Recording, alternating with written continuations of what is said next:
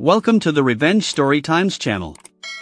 That was our last argument after Patricia was served the papers, but before we went to court.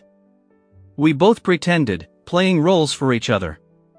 I pretended that I still wanted to talk things over, though the coffin lid on our marriage had slammed shut the moment the private investigator showed me the photo of her kissing Bradley Jacobson. By the 5th minute of the first video recording, our marriage was already buried, and I was shoveling dirt on its grave. As for Patricia, I don't know exactly what she was pretending. Maybe she thought her ongoing infidelity was still a topic worth discussing. Maybe she believed we could somehow come to a reasonable agreement to stay married while she kept sleeping with Bradley on the side. My wife, Patricia Wilson-Nay Anderson, is a lawyer. Bradley is actually one of her assistants, and finding ways to be reasonable in completely unreasonable situations is what she does for a living. At home, I suppose she does it on a voluntary basis. The phrase "Matt, be reasonable" was a constant refrain throughout most of our 25-year marriage. But after I served her the papers, she added a new phrase to her repertoire: fragile male ego. As in, Matt, this isn't about me or who I am or am not sleeping with, it's about your fragile male ego. God, how I hate that phrase. And of course, we didn't delve too deeply into that last discussion before she decided to drop it. Matt, if you could see beyond your fragile male ego, you'd understand that this isn't a threat to you at all. She gave me her most reassuring, most reasonable smile. I don't love him, and in a few months, we'll both move on. You and I can still ride off into the sunset together. I have to give Patricia credit, she's very bold. As she said this, she was absent-mindedly running her fingers along the stem of her favorite glass of Australian Chardonnay, sitting next to a manila folder on our kitchen table. In the folder, of course, was my divorce filing, along with several of the most incriminating photos the private investigator managed to take. In other words, the Titanic has hit the iceberg, the orchestra is playing "Nearer My God to Thee," and the women and children are being led to the lifeboats. Meanwhile, Patricia is saying that if I'm reasonable, if I can just get past my fragile male ego, we might still make it to port. The thing is, Patricia thinks we're still negotiating. But I'm no longer interested in resolving anything. I want the conversation to end. Patricia, let's pause for a second, I said, cutting her off mid-sentence. You keep talking about my fragile male ego, saying that if I can get past it, we'll be fine. What exactly do you mean by fragile male ego? She frowned for a moment, a little offended at being interrupted. Well, it's very simple, Matt. You're afraid of competition. You're afraid that somehow you won't measure up. She smiled at me again, gently, with a touch of condescension. But darling, you don't need to worry. You're my guy, my man. And what about Bradley, then? She blushed. Bradley? Well, Bradley is just a toy, like a workout machine. I'm not planning to replace you or stop loving you. You have nothing to worry about. I gave her a slightly frowning, slightly bewildered look, the kind husbands use when they want their wives to feel superior, usually so we can get away with something. So just to be clear, you think I'm worried that you're going to stop loving me or replace me with a younger model? She nodded, her gentle smile widening. And you think that makes me a little vulnerable, that I need reassurance? Exactly, and darling, you have nothing to worry about. I spoke slowly, as if I were trying to piece it all together. And somehow, this vulnerability is tied to the fact that I'm a man? She patted my arm gently, condescendingly. Oh dear, it's not just you. All men have fragile egos. Her smile broadened. Part of what we as wives do is support our men, keep your confidence up. I wanted to yell at her, to ask how in God's name sleeping with a 25-year-old was supposed to support me, but I knew that would only make her dig her heels in. I wasn't surprised Patricia bought into all that pop psychology nonsense about women being stronger than men. We've been dancing around that crap for years, but I was tired. We were almost at the end, and I was done dancing.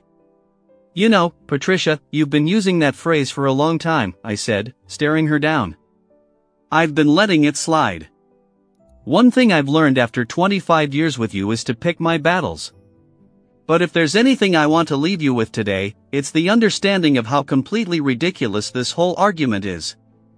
She started to object, but I continued. The reason people focus on the fragile male ego is because it seems abnormal. It's like in those videos, how many times have you seen a guy get hit where it hurts the most? She nodded. She was about to let me go with that for a while before pulling me back in. Plenty, yes. It's funny, at least to women, because men always seem so strong, and this one thing is enough to make most of them fall down and vomit. Suddenly, the big, strong, scary man curls up into a ball, gasping for air. You get what I mean? Yes, but watching a woman in the same situation isn't funny, is it? She nodded. But why not? If one person doubling over in pain is funny, why not the other? Because that's violence. A man hitting a woman, that's violence. And a woman hitting a man isn't? I shook my head. Never mind, we're getting off topic. The point is that watching a woman wring in pain isn't funny because we're taught to see women as fragile and weak, so the idea of making a woman cry isn't strange or particularly humorous. I don't understand where you're going with this. I took a deep breath. The point is, it's the same with the ego. When I go to work every day, my friends joke about my sexual abilities, my size, my belly, my thinning hair, and anything else they can find to tease me about. Now imagine if your friends did the same to you. Imagine walking into the office and immediately getting comments on every area that you feel insecure about. How would that make you feel? God, she said. I can't imagine a woman ever treating her friend like that, and certainly not all the time. But that's exactly what happens with us, the big, strong men. We shrug it off, throw back a comment, and get on with our day. Now I was the one patting her arm gently, condescendingly. I wondered if she noticed. The truth is, the only place I allow myself to feel fragile and vulnerable is in this home. This is where I take off the armor, show my soft underbelly, and trust that you won't take advantage of it. What you see as my fragile male ego is just me letting my guard down, in the only place in the world where I feel I can be fragile. Do you understand? Patricia smiled and nodded. I could see her gathering her strength for another attack. But that's exactly the point, Matt. Here, you're safe. You can be vulnerable. I'm not going to leave or throw away what we have because of a fling. I took off my glasses and rubbed the bridge of my nose. You still don't get it, Patricia. I believed you when you told me I was the best lover in the world, even though I knew objectively that wasn't true.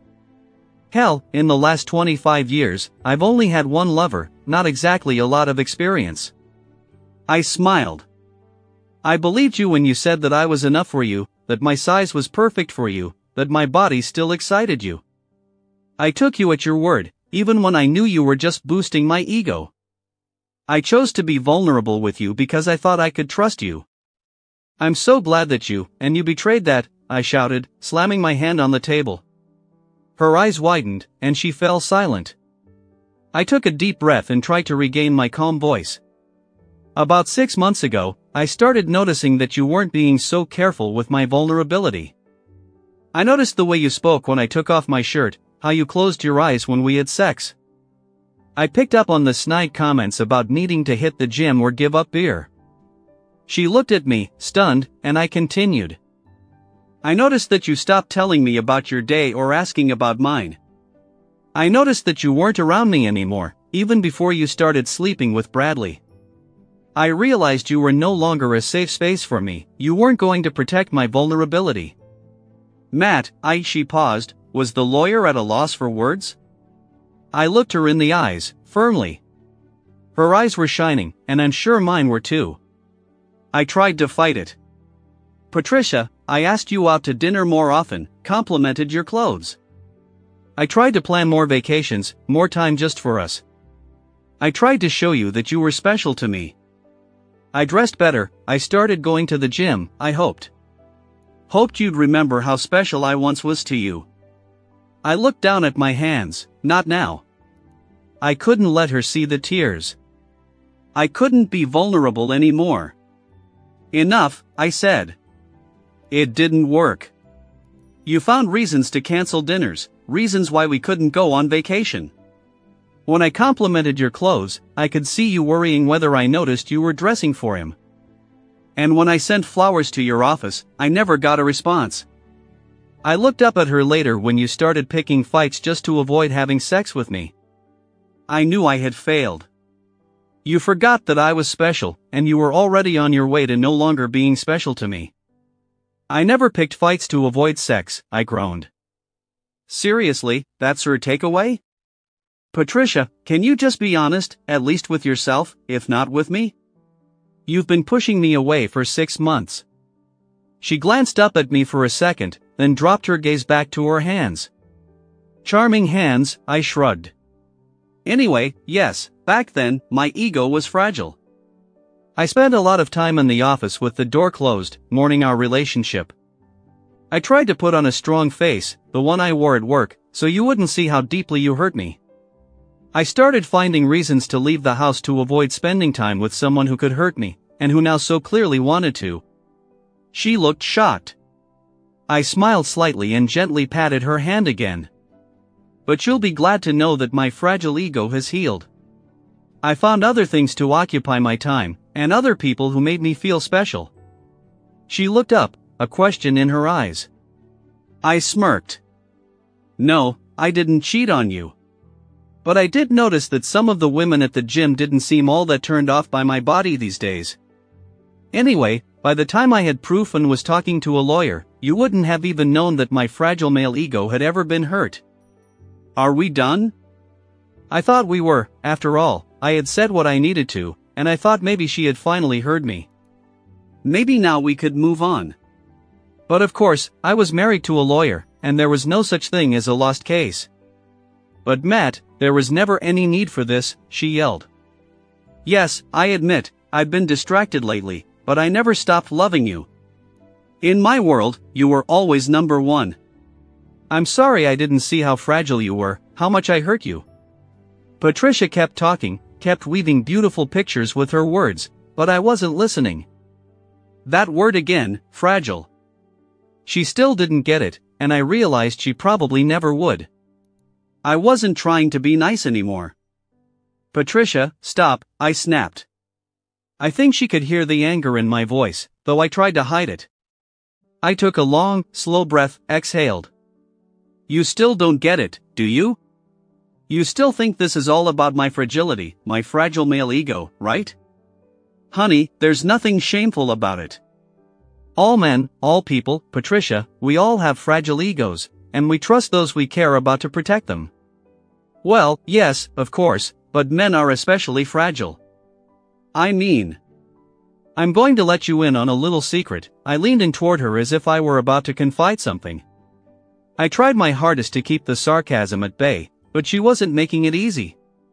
Patricia, I've spent most of the last 25 years trying to figure out how to be honest with you without hurting your ego. When you'd ask me if that lipstick suited you, or if that dress made you look fat, I had to find an answer that wouldn't hurt your feelings but also wouldn't let you leave the house looking like a crazed clown or an overstuffed sausage. Patricia blushed, her eyes widening. She wasn't used to this kind of honesty. Suddenly, I realized I found it funny.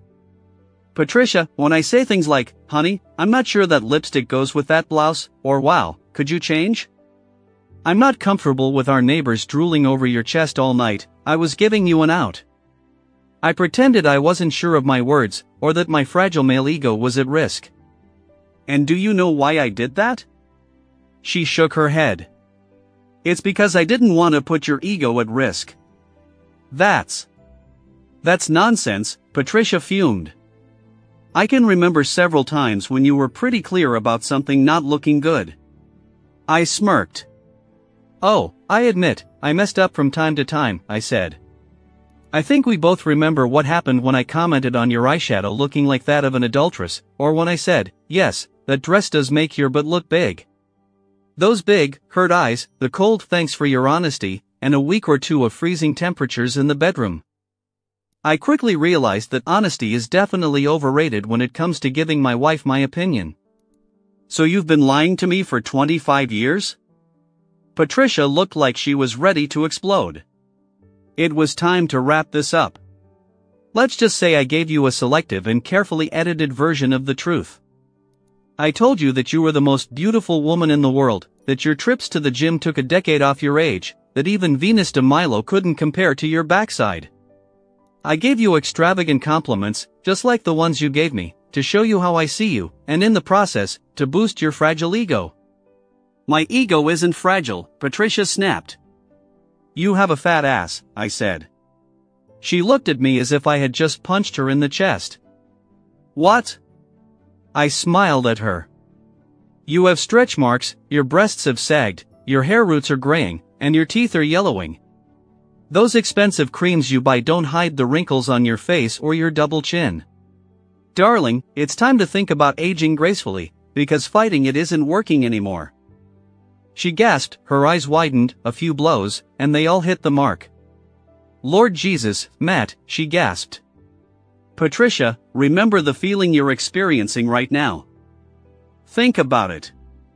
Now imagine I told you I was sleeping with some pretty young thing at the office, someone 10 or 20 years younger than you, with a firm butt and full breasts. She's trying all her tricks on me because our relationship is still new, and she's just getting started with her game. Imagine I come home to you after being with her a couple of times a week. How's your ego doing? Feeling a bit fragile? Patricia looked a little pale. Yes, she murmured. That's what you never understood, Patricia. I'm not blind. You're not the most beautiful woman in the world. Hell, I could probably walk out the front door and find half a dozen women in our neighborhood who are objectively more attractive than you. I looked at her again, but her head was still bowed. I could see the tears on her cheeks. You're not the most beautiful, not the smartest, and not the funniest, but to me, you were all of those things. You were the most beautiful, the funniest, the best. When I saw all your flaws, I also saw the life we lived together. Your breasts sagged because you used them to feed our children. You have a big backside because you carried them in your body. You have laugh lines because we laughed together. I looked at the road map of your body and saw the miles we traveled together. I cherished every one of those miles and the marks they left. She looked up, and it was like the final scene of a boxing movie, the one that happens just before the knockout. She sobbed. And now, what do you see now? Lord, I thought, she's practically asking for it. It would be so easy. Part of me, hell, most of me, wanted to deliver that knockout blow, the one that would leave her so broken that she'd spend the next few years bouncing from bed to bed trying to prove she still got it. And there she was, chin up, just waiting for it to drop. But that's the thing. It's not about delivering the knockout blow anymore. In truth, it's not even about Patricia.